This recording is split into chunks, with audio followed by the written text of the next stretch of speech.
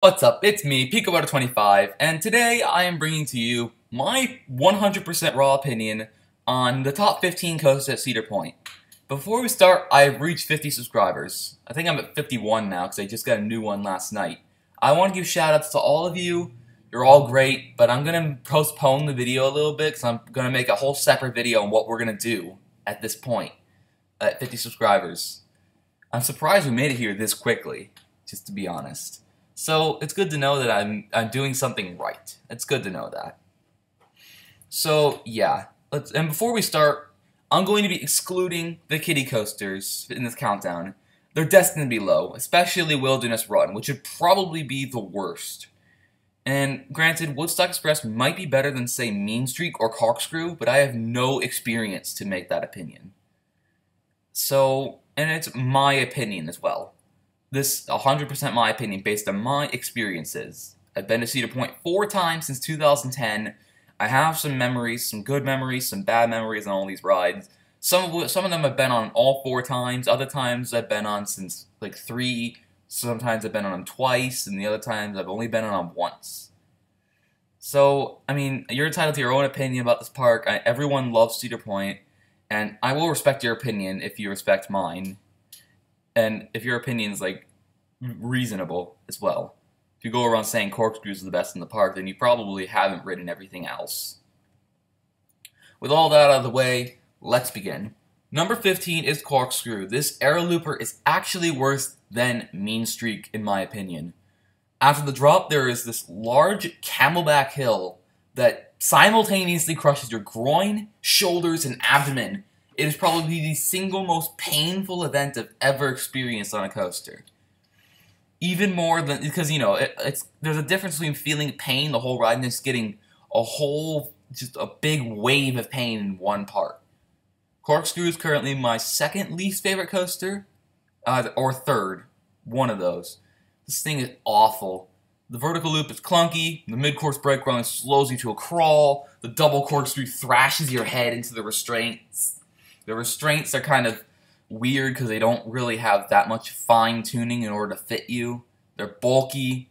And if Mean Streak leaves after this year, which is only a rumor, I want this to go next, even if it's like a historical landmark. First to feature 3 inversions. First to feature Teardrop Loop. First coaster in east of the Mississippi to feature inversions. Whatever the records are. Basically, this thing should probably go. However, I'd like to see them, if this thing does go, I'd like to see them pull in Alton Towers and keep the double corkscrew and put it in as like a display, piece of history. I'd love to see that if this thing is torn down, but then again, there's probably plenty of reason to keep this here, for some reason. Number 14 is Mean Streak, and everyone expects this ride to be horrendously low on the list. It's a well-known fact that a lot of people hate this ride, including me. I wrote it, this was the first time I wrote it on going this past Father's Day. I was expecting terrible pain, but wasn't as bad as I expected, to be honest.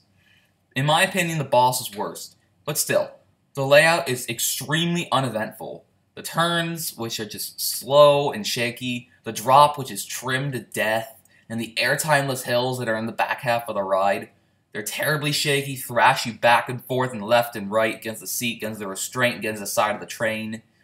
This ride features almost 100 seconds of ride time from when you drop to when you hit the brake run. 100 seconds of agony.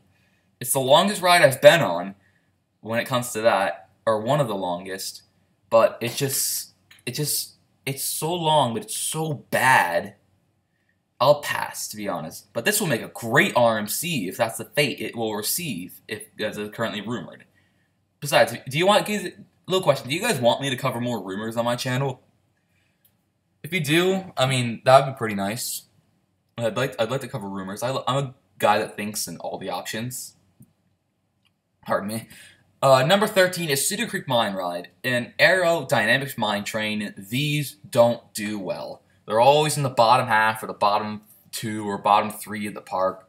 It's an old mine train operating since the late 60s. I think 1969 is when it opened. And I think it was one of the original 5 or the original 10 mine trains. It's got an uneventful layout, terrible transitions, and cramped trains. Because I'm a big dude. I'm 6 feet tall, or something, just a bit over 6 feet tall. It took me an entire minute to get out of the train. People behind us, my legs, my long, slender legs just got stuck. Just stuck in there. I was stuck. And it took me a whole minute to get out. They had to pull me out because it was just so cramped. I had to do it for the credit, though. Just for the credit. If corkscrew does not get torn out, then I'd love to see this thing get torn out. And if they do tear it out, what I'd like to see next is a B&M Flyer right over here. Because this coaster currently subsides over a lake or a pond or creek or quarry or whatever. And if you have a B&M Flyer over water or something scenic, you're gonna be one of the best. B&M Flyers are known to be good if they interact with the terrain. So yeah, just a little thought, but we'll move on. Number 12 is Iron Dragon, and what's neat about this ride is that you can take your belongings with you. I was able to take a bag, I was able to take my journal. Like, literally, I was writing in my journal on the ride. Snuck a pen in the spiral, started writing notes down, started writing down new content and analyzing the ride as I experienced it. The best part about the ride is probably the back quarter, when you're doing a bunch of helixes over the pond, and maybe on hot days the mister will be going, but I don't think it will. I know the mister was fully functional 5 years ago, because I've seen some old POVs. It was every single old POV I watched, it was, boom, misters are going. It's a good family ride, just like Cedar Creek Mine Ride, but better. It's better than Cedar Creek Mine Ride. And I'd love to see Cedar Point keep this for the long run. However, I'm against them for the rumor putting VR on this thing. If they put VR on Iron Dragon, I could see it to probably be like one of the best coasters to do so. But VR, if you've seen my Raging Bull VR video, VR is a catastrophe.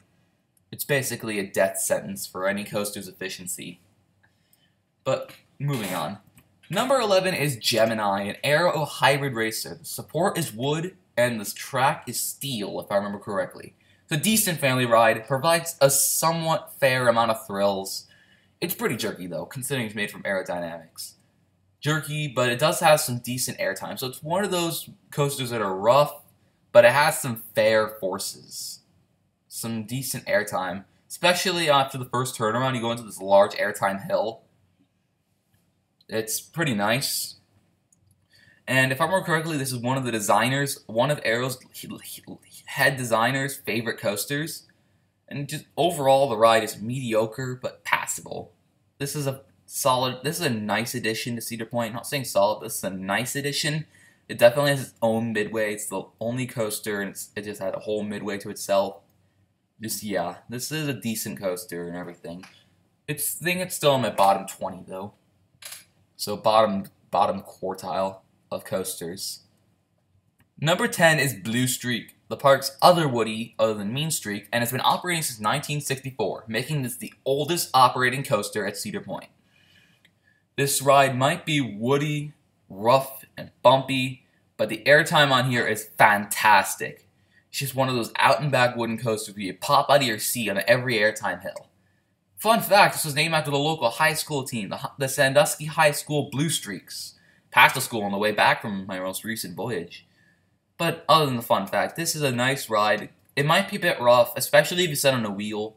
I know for sure I did not sit on a wheel on my last ride. I sat, I think, in the 5th row, which does not have a wheel. I don't know. I know my dad sat on a wheel, and he definitely had a much rougher experience than us. My dad went on a few coasters. He's a nice guy. So, yeah, Blue Streak, a nice addition. Definitely, it's an old classic coaster. And I'd like to see them preserve this, especially since it's such a small footprint. And now it's so much more relevant with Valorvin in the area. So, yeah. Number 9 is Magnum XL 200. This is a piece of architectural history. This is the first coaster to exceed 200 feet in height. Even with history in mind, this ride sucks when compared to much superior hypers, say a B&M or an Intamin. This ride just sucks. It's clunky, painful, especially in the back half, and pretty generic. I mean, the turnaround is not one you'd see very often, but it's just an out and back with just little finesse. I mean, the best part of the ride is probably the massive airtime on the back half, but you kind of have to pay your entire blood flow to your thighs for about half an hour, even when you get off the ride. And this is the final aerodynamics entry on this list. We still have 8 coasters to go. Most of them, if not all of them, are Intamins and B&Ms. Number 8 is Wicked Twister. A coaster of this caliber would definitely be in the top 5, or maybe even top 3 at other parks, smaller parks, but not here. This coaster's fantastic in its own regard. It's one of the largest, if not the largest, intimate impulse coaster in operation. I mean, I will admit, this coaster is one I forget about most frequently if I'm mentioning all the coasters at Cedar Point. I just always think of like the best ones and the ones I personally really like, and then the terrible ones. Because your mind focuses on either the best or the worst. And this is just a mediocre ride that kind of fades into, I don't know, it's kind of just hidden. Not really, it's a great coaster, but it's not really the best. It's just average at a park of this caliber. I mean, it doesn't even crack the top 7. So, yeah. I love the intensity, the speed, and the beachside location. The station is padded, which, I mean, doesn't really matter, but still, it's a nice addition to walk on padded pavement instead of just sidewalk. It's right next to a beach, so you get some good views if you're twisting up and just stalling. And it's a bit smoother coming down the spiral than V2. I will give it that. I don't know. I don't want to go too long on an average coaster. I want to save my height for the top 5 or top 3. So up next is Rougarou, formerly Mantis, a coaster that would have easily made the bottom 3 on this list. This renovated B&M floorless opening in 2015, but operating Mantis since 1996, sits over a swamp packing tons of G's in its belt. This is one of the most intense B&Ms. This is an old-fashioned, intense, compact B&M. It has a big, noticeable roar as well, so you can hear it. Granted, this coaster it sits in a dead end, but it's open. You can pretty easily get footage. It's not hidden. You can easily get footage of this ride. It features a large vertical loop, a dive loop, an incline loop, and a corkscrew. And you don't really see dive loop and incline loops on floorless coasters that much. It can shake you up a bit, and it's the worst B&M at the park in my opinion. And this is the first coaster of 4 being built by B&M on this list, and all of them are back to back. Gatekeeper is number 6, guarding the entrance of Cedar Point, flying through the gates, intimidating guests at the main gate, purchasing their tickets or exchanging their season passes, just screaming, "Ride me!" This ride is phenomenal. It's in my top 20, and it would definitely be top 3 at other parks. But with such high quality rides, this doesn't really stack up. Like I said, it guards the entrance, asking guests to ride at the door. It flies over and in and through the main gate twice. The actual ride is pretty forceless if it's not in back. It kind of pulses as it goes along. It's kind of notorious for that. It's probably one of the most pulsing wing coasters I've ever been on. And it features some incredible inversions, such as the wing overdrop and a rare to see on wing coasters, dive loop. The turnaround is an incline dive loop. You also get to see Camelback Hill on this, which kind of should have been replaced for a vertical loop. And you can also see a top spin, basically B&M's version of a corkscrew. You reach more momentum at the top rather than the entering and exiting. But still, Gatekeeper does not crack top 5. It's fantastic, but I personally think there are better coasters. Number 5 is Raptor. This green beast has got one of the most distinguishable B&M roars of any coaster ever. It is basically a signature. You could hear this thing from the other end of the midway. You can hear this thing roaring from Gatekeeper and Max Air. You can hear this thing roaring over by the antique cars. This thing is loud and is not afraid to show it. This is a coaster that I always want to get on first. It's right there in the front. It always has a decent queue in the morning. I could just wait there for before until the park opens, and then boom, you could basically just get a free ride in the front. Boom, just Raptor, yes. And granted, this ride can whip you around, cause some headbanging on the Cobra Roll and corkscrews, and it's just a bit snappy. Transitions have gotten a bit rough, and there's tons upon tons of I mean, granted they did get a repaint, but there's still tons of like bird poop, and I've even seen a seagull perching on the ride. Not that that's a bad thing, but this thing is just a masterpiece. I want to ride this over and over again. It is intense, loud, proud, and amazing. This was the coaster that got me into being a coaster enthusiast. I had a Zen ride in the front row, or near Zen ride. I was just my little brother. Both me and him, just in the front row. We rode this thing top of the morning, and I came off wanting to do coasters for the rest of my life. I decided at that point I want to learn, follow, and breathe and live coasters. That sounds weird. But yeah, Raptor is a personal treasure to me. It's a personal treasure. Granted, it has fallen a bit in the power rankings. It used to be like 8th, and now it's about 12th overall due to the snappiness. Don't enjoy it as much, but then again, I rode in the second row my last visit. It's fantastic, though. I love this coaster. This is a personal treasure. I love everything about this.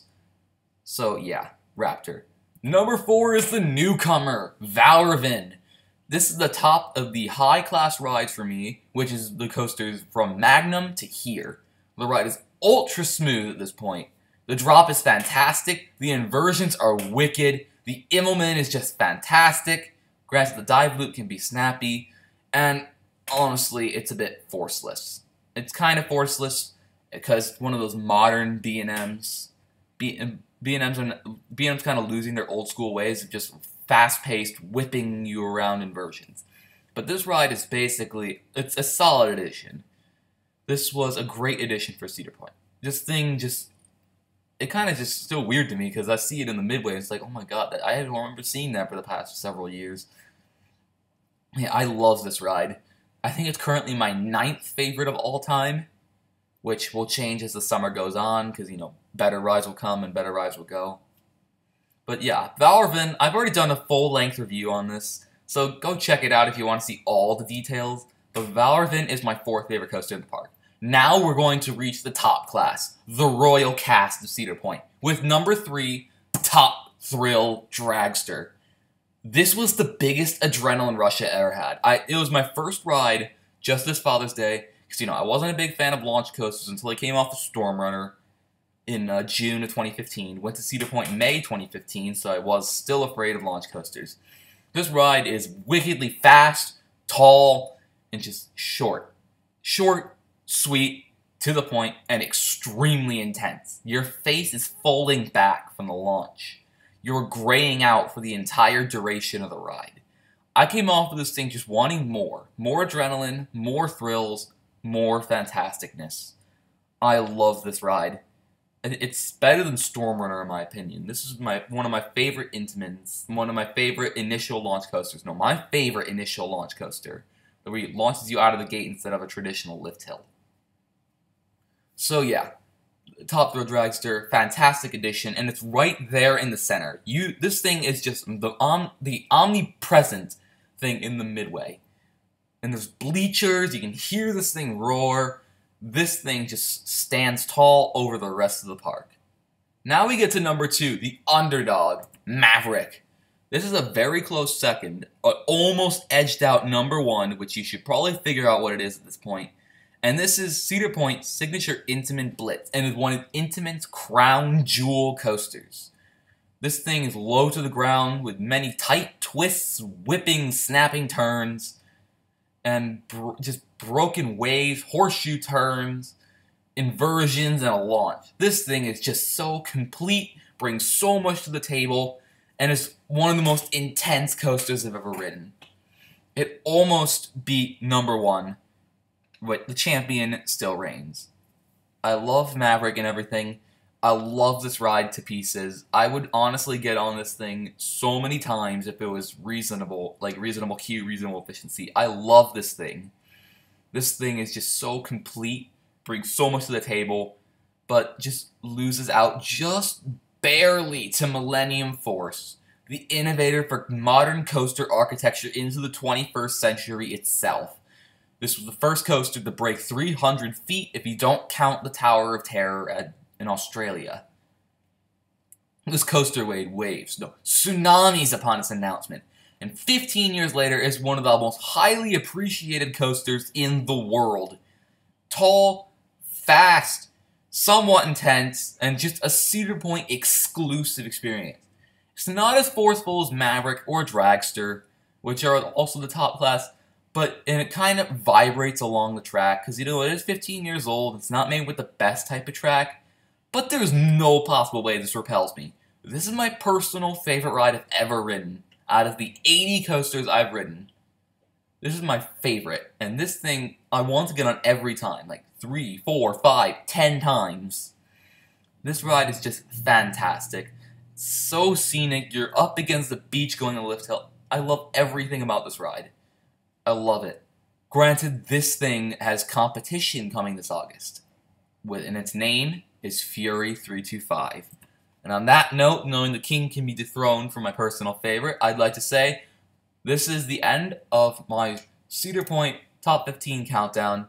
I'd like to thank you all for watching. Hope you like and enjoy, and possibly subscribe if you're considering about it. I'm not forcing you to do this. And honestly, the big days are coming up. I'm going to Great America like 3 times in the next week. Saturday, Tuesday when Coastal Studios comes to town, and Thursday with some friends. It's going to be a packed week, so I probably won't have much time to record next week, but I'll see if I can make it work. Probably get a video out on Monday. I'll try and get my next video out on Monday. That's my current goal. So, that's my current thing. I'm planning on putting another review up. That's my plan. Either that, or I could start polishing another thing I had saved for months now. So yeah, other than that, I'd like to thank you, all of you subscribers, reaching 50, and all the viewers, all the support you give me. I love all of you. I love all of this. I love doing YouTube. It's just such a great hobby. I'm not trying to make a career out of it, because my goal is just to share the experiences of coasters with the rest of the world. And I love you all. I love all of this. I'm just short for words, especially since I had failed 2 other times before doing this because of disruptions. Hate disruptions when I'm recording. Anyway, I think I've dragged on this outro too long. I hope you all have enjoyed, and I'd like to say, as always, peace.